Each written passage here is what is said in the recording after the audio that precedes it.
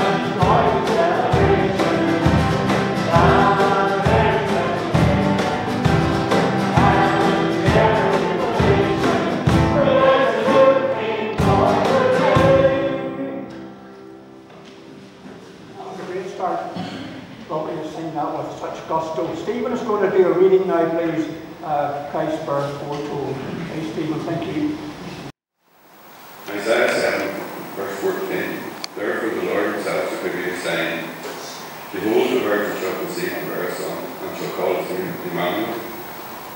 Thank you, Stephen.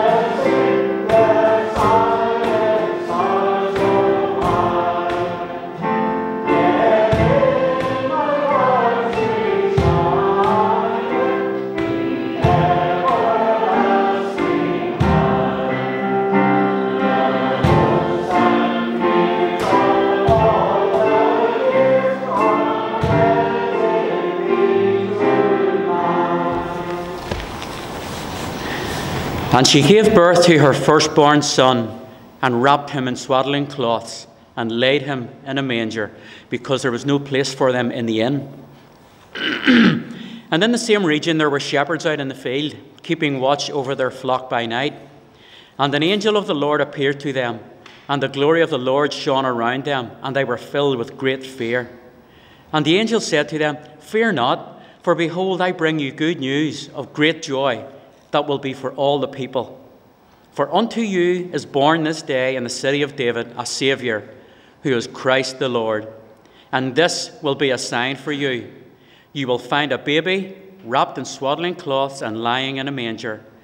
And suddenly there was with the angel a multitude of the heavenly host, praising God and saying, "Glory to God in the highest, and on earth peace among those with whom he is pleased."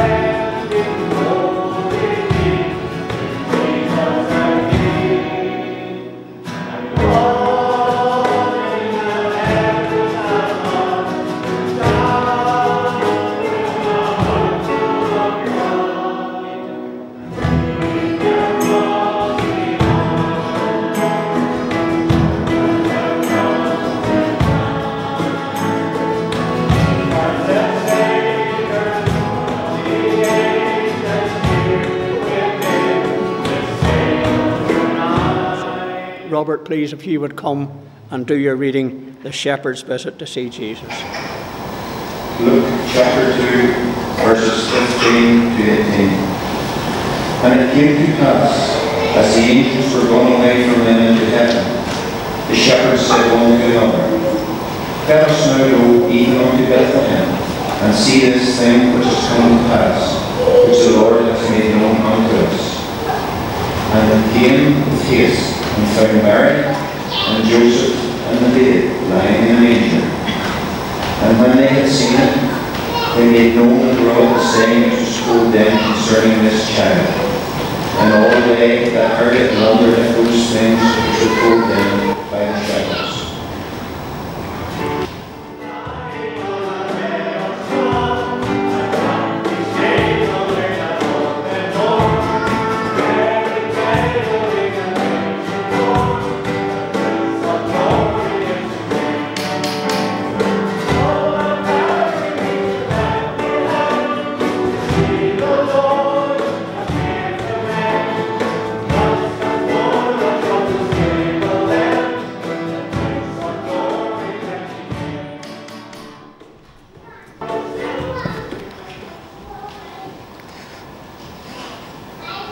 Now after Jesus was born in Bethlehem of Judea, in the days of Herod the king, behold, wise men from the east came to Jerusalem, saying, Where is he who has been born King of the Jews?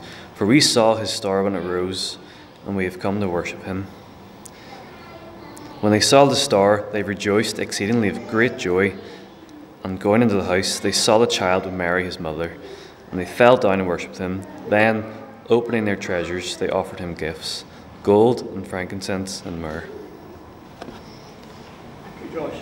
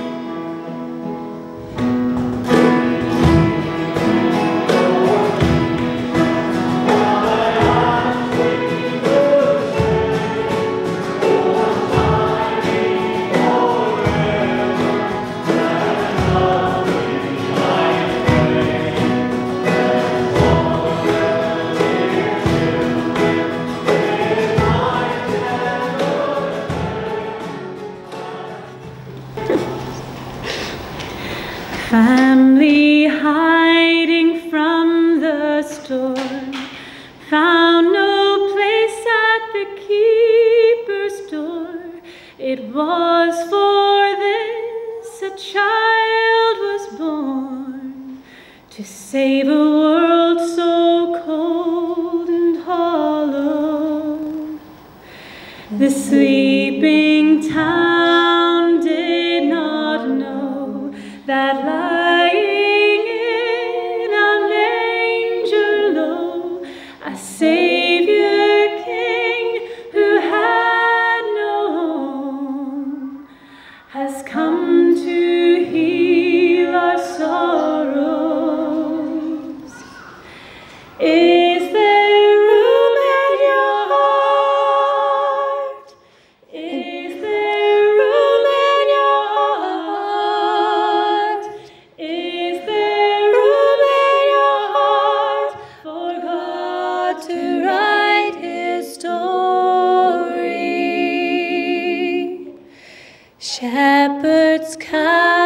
hunting sheep at night. Do not fear the glory light. You are precious in his sight. God has come to raise the lowly. Is there room in your heart? Is there room in your heart? Is there room in your heart for God to write his story? You can come as you are, but it may set you apart when you make room in your heart and trade your dreams for his glory. Make room in your heart. Make room in your heart. Mother holds the promise tight. Every wrong will be made right. The road is straight and the burden's light. For in his hands he holds tomorrow. Is there room in your heart? Is there room in your heart? Is there room in your heart for God to write his story? You can come as you are, but it may set you apart when you make room in your heart and trade your dreams for his glory. Make room in your heart. Make room in your heart. Make room in your heart. Make room in your heart.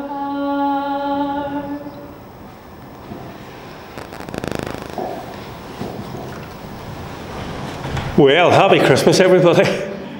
And I know some of you with young children had a very early start this morning, I'm sure. And that's very exciting, isn't it? It's lovely. So thank you so much for coming too, on behalf of all of us at Ballyhalbert. It's lovely to see so many who just, you know what, you made an effort this morning. You wanted to get your focus. This is about the birth of Jesus. And for that, I know God will bless you. I just want to read a couple of verses. I'm really not going to be long. Okay, and those aren't famous last words. Those are actual words. They're actually true. So I won't be too long with you. I just want to read a little bit out of the book of John and a little bit out of the epistle to the Philippians. And the book of John, a marvellous book written by the Apostle John. And I'm going to read a little bit in verse 15 of chapter 1. And John, after talking about in the beginning being the Word and the Word made flesh and dwelling among us, he then says this. He said, the Word became flesh and made his dwelling among us. We have seen his glory, the glory of the one and only begotten who came from the Father, full of grace and truth. And then in Philippians, Paul's writing about what happened in Jesus' later life. And he said, speaking about Jesus, he said, who being in the very form, the very nature God, did not consider equality with God something to be grasped, but made himself nothing, taking the very nature, the very form of a servant, and being made in human likeness and found in appearance as man, he humbled himself and became obedient to death, even death on a cross. That's our readings. And I want to tell you something.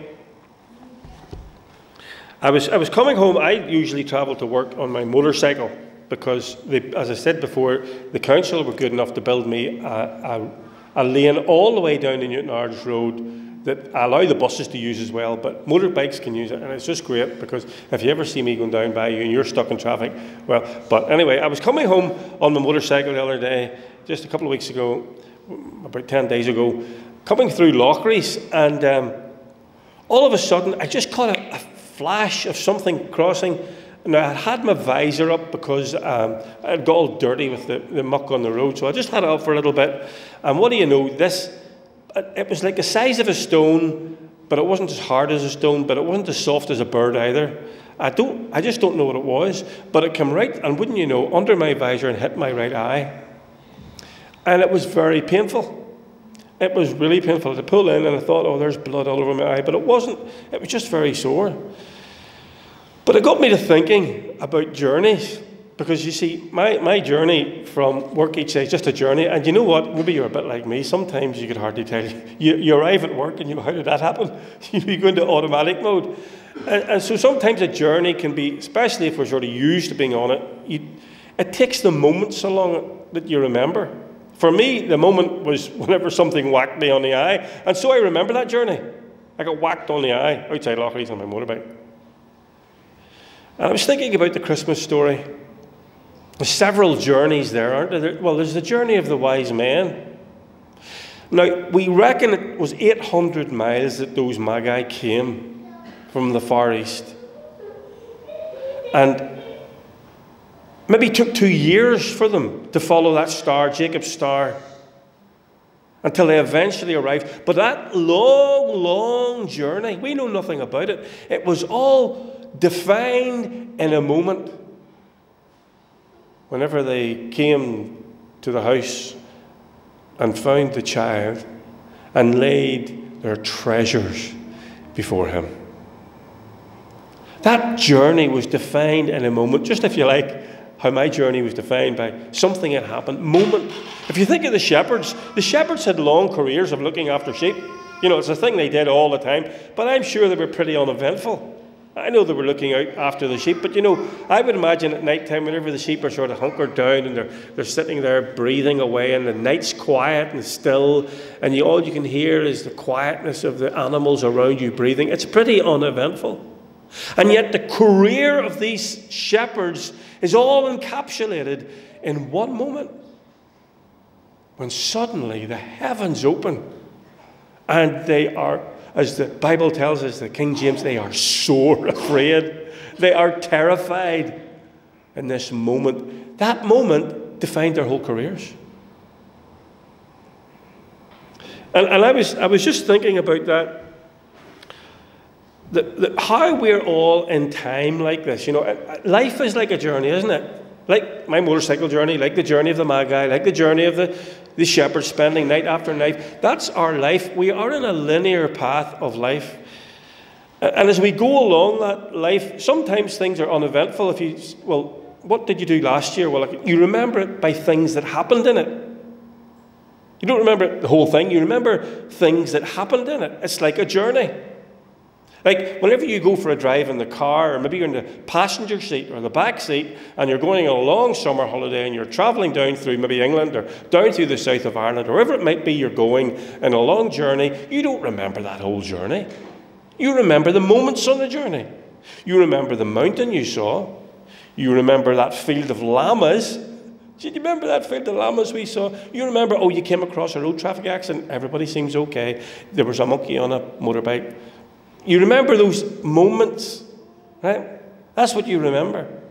But we're all travelling together down, if you like, this journey of life that, if you could imagine it like a piece of cord, and it's not made distinct in itself unless the events of life happen in it. And those events of life are like little knots that happen. Your child was born. You remember whenever Granny was sick. You remember that time you had good results or otherwise in your GCSEs or A-levels or whatever you did, your transfer test. And as you go through life, our life is defined and made distinct by the events that happen in it. But nonetheless, we are all of us travelling along that road at the same speed. C.S. Lewis said, the future happens to us, all of us, at the same rate. 60 minutes to the hour. It doesn't matter where you are. It doesn't matter who you are. We are all travelling at 60 minutes to the hour. And so as we move along, like as if we were on a little boat, going down a river, we're all in the same boat, and as we look, we can see things pass by, but once they're past, you remember that?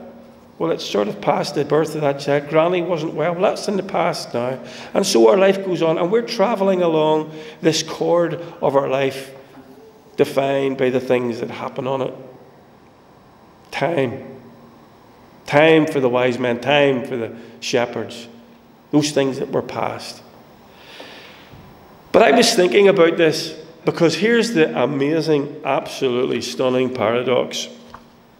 God is not in time.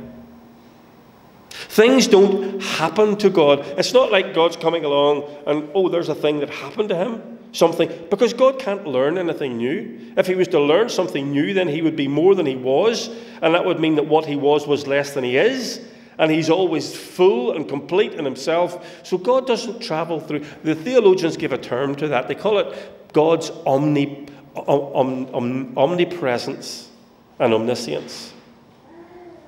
Now, sometimes we think of God's omnipresent, meaning that if you pray to God here in Ballyhalbert, away over in Japan, some little girl called Kitty is also praying, and God is in two places at one time, but it's much bigger than that. God's omnipresence means that not only is he geographically everywhere at the same time, he is in time, space, and place, in past, in present, and future. God is now at that moment when you drew your first breath in the hospital or at home. As a little child, God is there now. It's not the past for God. He is, whenever Moses had to go to the children of Israel, go back to Egypt and to try and bring them out of bondage, and God spoke to Moses, and Moses said to God, well, who are you? Who will I say sent me? What is your name? And God said that his name was I am. Neither past, present, future, but ever, always. God doesn't travel through time like us. He's not subject to time, except here is the amazing paradox of the incarnation. Because in the incarnation, God makes himself the uncreated God who is not subject to created time or space. God makes himself one of us. And like one of us, he comes into the world as a baby. And moments of time are woven into the life of Jesus Christ. This is the unbelievable miracle of the incarnation, that God is manifest in flesh, as the Bible says, that he becomes one of us, that he knows what it's like to have friends who die. He knows what it's like to have moments of rejection. He knows what it's like when grief comes along, or he knows what it's like in a time of great joy. And so God enters our time space in Jesus Christ, in the manger, and that's the amazing thing that's happening in the manger, that God has stepped into time. And not just that, but the Bible tells us that he humbled himself, that he set aside who he was, and he became one of us. And so God walks our road with us. God goes along our path, and he experiences what we experience. He knows what it is to be hungry. He knows what we sing away in the manger, no crying he makes. Well, I don't know. I think Jesus, as a baby, cried just like any one of us. He was hungry like any one of us, because he became one of us.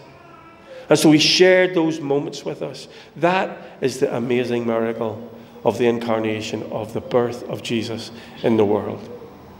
But of course, he doesn't just come alongside us and share our experiences in life. He does far more than that. You see, whenever many of you here realized that Jesus Christ was God, that he gave his life for you, that part of the moment in his life is when he hung on a cross, that was one of the events in the life of God. And when you believed that he died for your sins, then you accepted him.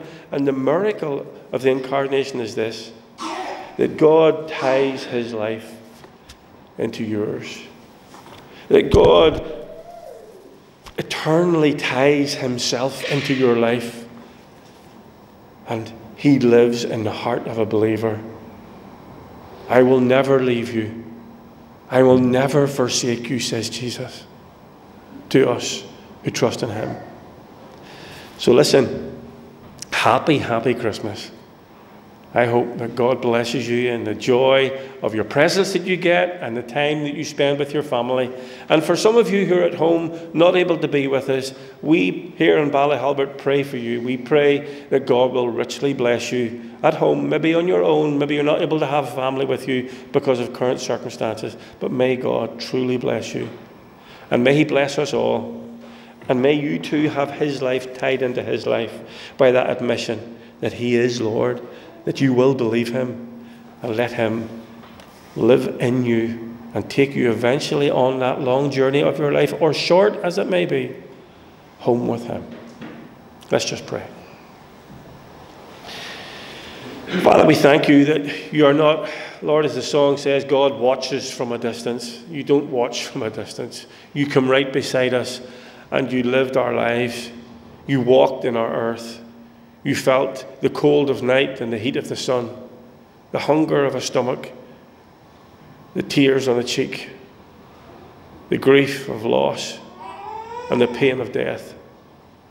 And in Jesus, you lived alongside us and offered with your arms open wide a home in heaven and forgiveness from sins and eternal life.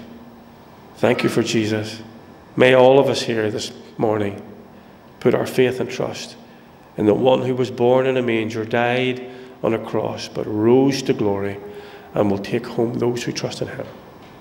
Thank you, Lord, for this time of year. In Jesus' name, amen. Right, we're going to sing a final piece, and we'll stand for this one, because what else could you sing but let's adore him. Oh, come, let us adore him. God bless you. I hope whenever you get home, you have a lovely day.